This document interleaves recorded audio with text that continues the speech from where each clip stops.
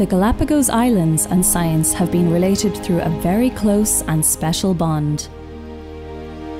A bond created by the arrival of Charles Darwin to this archipelago in 1835, which inspired the development of the theory of evolution based on natural selection. A bond that continues to this day. This relationship was reinforced more than 6 decades ago, when renowned scientists and conservation experts joined forces to face the challenges affecting Galapagos.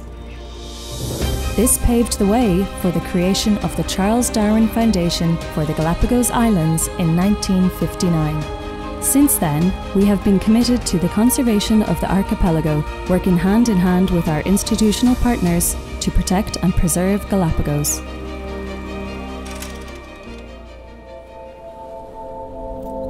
Today, the Galapagos is even more at risk. Human population and tourism are on the rise. We face a climate crisis. Invasive species are displacing unique plants and animals, and illegal fishing casts down on vulnerable marine species. To tackle these challenges, we work on more than 25 research projects. One of our main approaches is to investigate the distribution of invasive species, both on land and sea.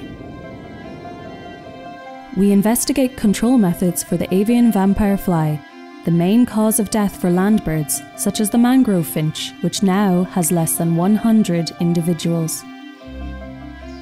We work to guide the ecological restoration of Scalacia forests, which have been reduced to less than 1% of their original distribution. Our priority is to protect the long-term health and well-being of the unique species of the Galapagos. That is why, since 1977, we have been monitoring the population of penguins, albatrosses, and flightless cormorants to understand the fluctuations that occur in the face of the climate crisis. We study the movement and health of Galapagos giant tortoises and their relationship with human settlements. We analyse the migratory routes of sharks to determine the effectiveness of marine reserves in protecting them against industrial fishing. Over our many years of work, we have amassed a natural history collection of more than 100,000 specimens. During these last 6 decades, we have been part of the Galapagos community, providing scientific knowledge to both big and small. We support the food system on the islands, providing information on the biological, social, and economic features of artisanal fisheries and promoting sustainable agricultural practices.